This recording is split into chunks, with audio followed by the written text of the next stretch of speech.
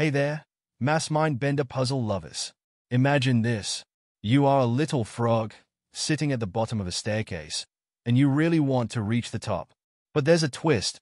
You can only jump one step or two steps at a time. Now, here's the question. How many different ways can you hop your way to the fifth step?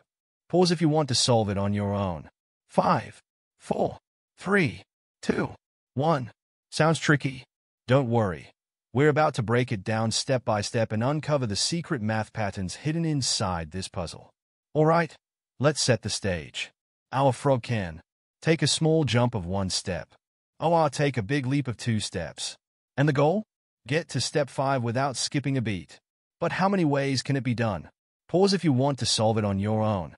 5, 4, 3, 2, 1. Now I will help you. Okay, let's now solve this problem together. Let's start small and build up. 1. To reach step 1, the frog can only jump one step. That's one way. 2. For step 2, it can jump 1 plus 1, or 2. That's 2 ways. Now it gets interesting. For step 3, the frog can 1 plus 1 plus 1, 1 plus 2, 2 plus 1.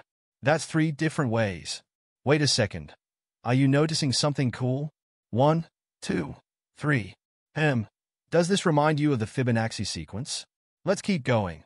For step 4, we count all the ways from step 3 and step 2. That's 3 plus 2 is equal to 5 ways. And for step 5, we add the ways from step 4 and step 3. 5 plus 3 is equal to 8 ways. And there you have it. 8 different ways for our frog to reach the top of the staircase. How cool is that? You just cracked a math puzzle that's also secretly about patterns and problem solving. Awesome work. If you had fun solving this frog puzzle, give this video a big thumbs up and subscribe for more fun math challenges and brain teasers just like this. And here's a bonus question. What if the frog had to jump 6 steps? How many ways could it do that? Let me know in the comments below.